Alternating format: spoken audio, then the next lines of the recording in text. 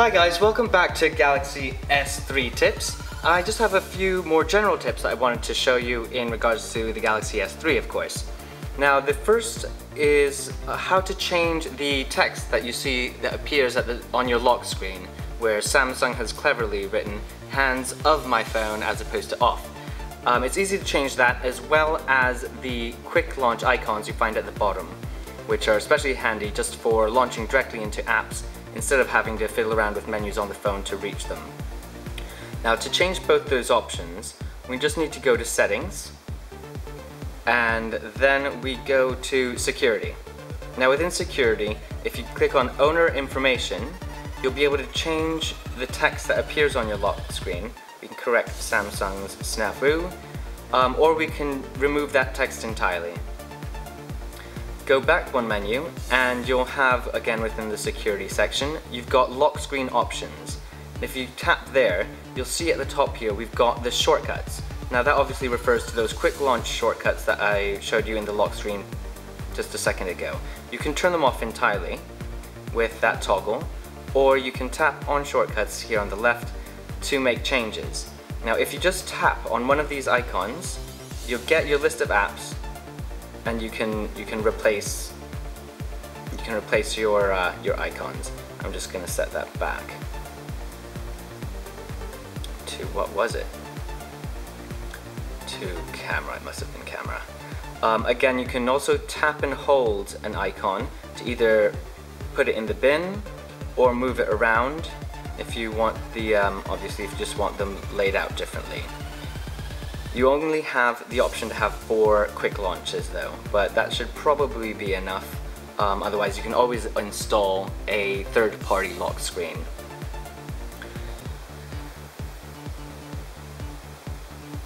Now I also want to show you one of the options that Samsung has installed for their keyboard. It's a Swype style keyboard. I'm sure many of you are familiar with Swype. It's a keyboard that allows you to sort of swipe through all the letters within one word instead of having to type each one out separately. To activate it, you can go into your messaging app. The easiest way is probably to go into your messaging app and then tap on the gear icon in the bottom left hand corner. Then over here you've got continuous input, and you want to make sure that's selected.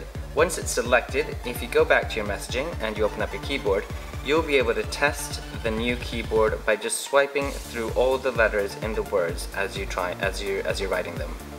It's really simple, it's really easy. It's not quite as good, I find, as the original Swype keyboard.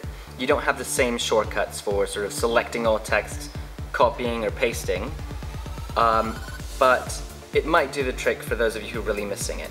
Otherwise, you can of course still install Swype, although some S3 users have mentioned problems with the installation.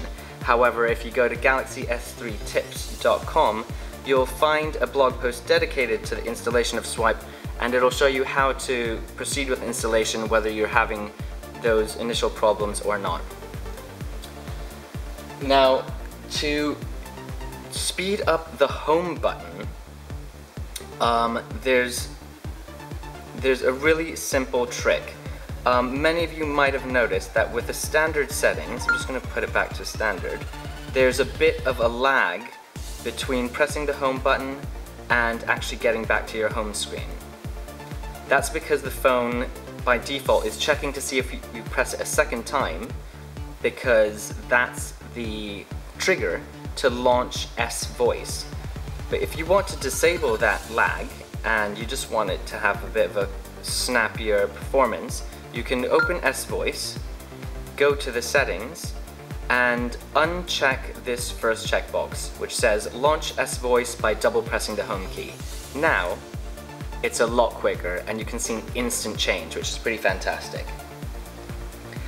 There are other changes you can make to the menus, specifically the settings menus, to speed those up or slow them down and smooth up or down, whatever way you want, smooth up the animations.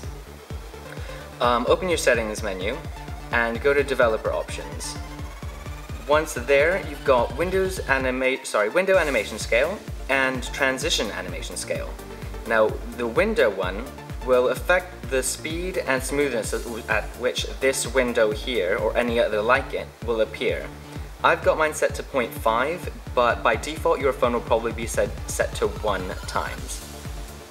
To demonstrate, if I change it to 5, you'll see how slowly that window appeared on the screen. I'm going to set it back to 0.5. Transition animation is between full menus. So if we change that to 5 and we go back, you'll see how slowly it changes the menus. So I'm just going to change that back to 0.5 because I'd like to keep it having some sort of animation, but I also want it to be quite quick.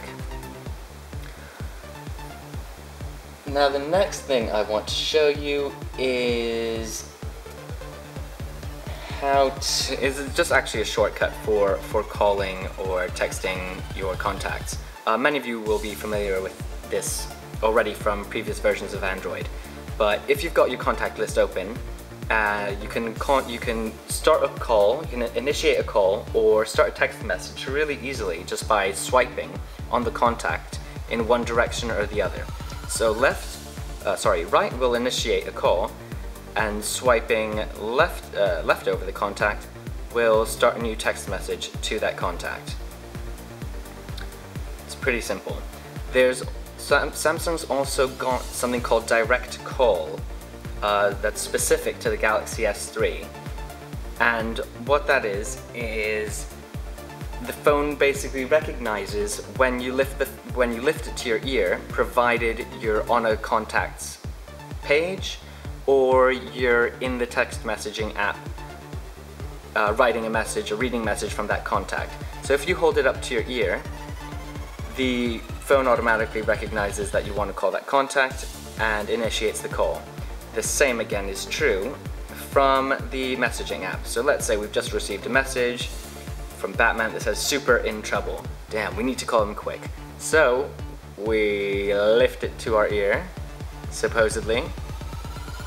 Oh, that's right. It's not working because I'm actually using Go SMS Pro, and this action only works on the stock messaging app. That explains it. So if we're using the stock messaging app and we get Batman's super in trouble message, oh, what did I tap? Obviously it works better when you lift it to your ear and you don't have your palm hitting the screen, but it tries calling straight away anyway. So that's a pretty nifty feature, and it just sort of makes sense to do that.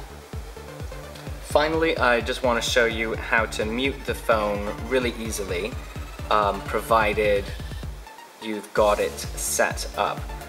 There are two ways to mute it, but first we just want to make sure that these options are activated.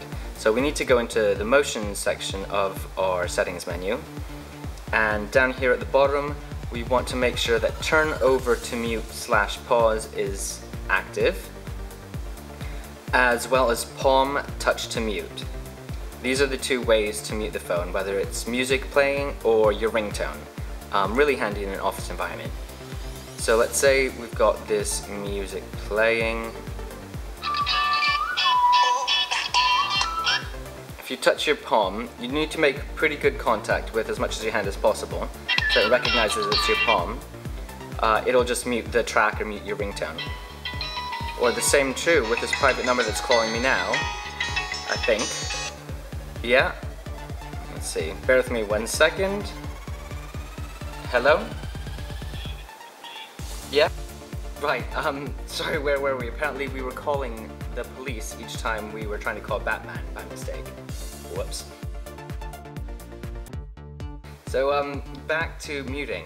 So if you've got the music playing, you can also just turn the phone over to mute it. That's basically it for these tips and tricks. I hope you've found them useful and that you enjoyed the video. Thanks for watching.